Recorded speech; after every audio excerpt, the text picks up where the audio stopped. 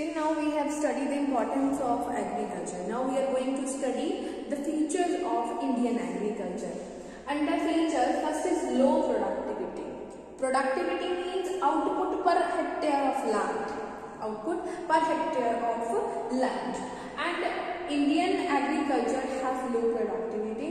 Here is the comparison of the different countries.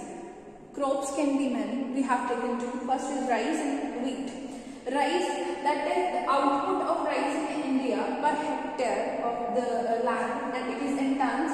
In India it is 3.6, and in China it is 6.8, and in Vietnam it's 5.8, and world average is 4.5. As compared to these averages, the comparison we can see that Indian productivity is much less as compared to other countries. Same as under wheat, in India it's 3.1, in China 6.5, and Vietnam it's 9. And the world average is 3.3. Still India is having 3.1 as an average. And it is the productivity which shows that India is lagging behind, and the production is less as compared to the other countries. Next is the disguised unemployment. Disguised unemployment can also be called as hidden unemployment.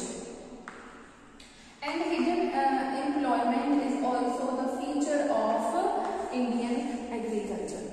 Disguised unemployment means people seem that they are actually working, but in actual case they are unemployed.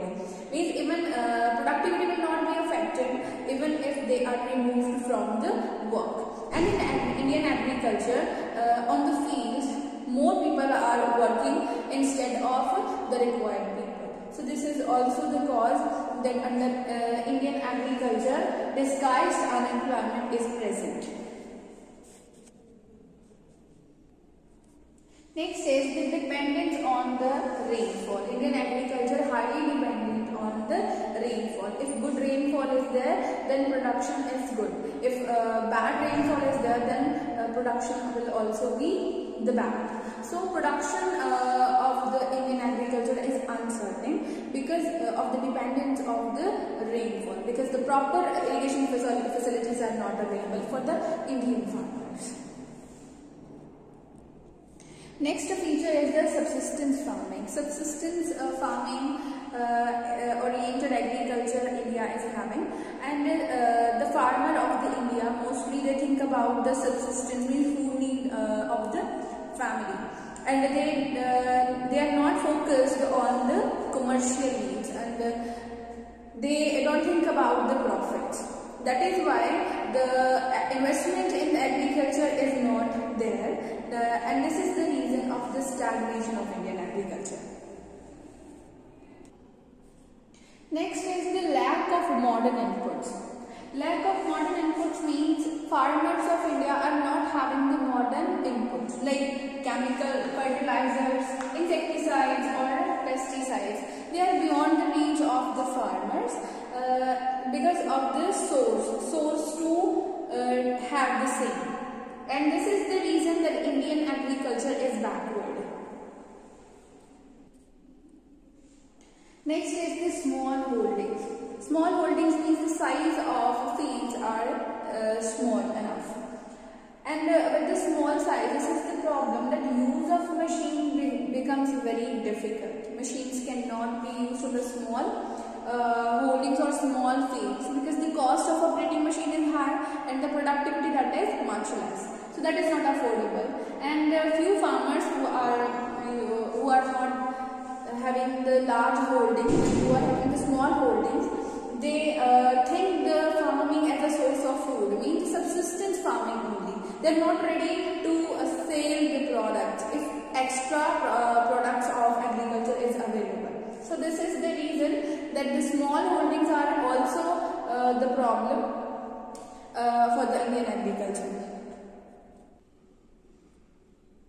Next is the landlord and the tenant conflict. In India, there is always the presence of conflict between the landlord and the tenant, because tenants are the people who are actually doing farming on the farms, and the owners they usually get the rent from the tenants. and landlords enjoy the high position and they take a regular interval of the rents, and the tenants, they have a very small share always for the survival of their life. That is the reason that the surplus is not left with them for the benefit or for the betterment of the soil. This leaves the field or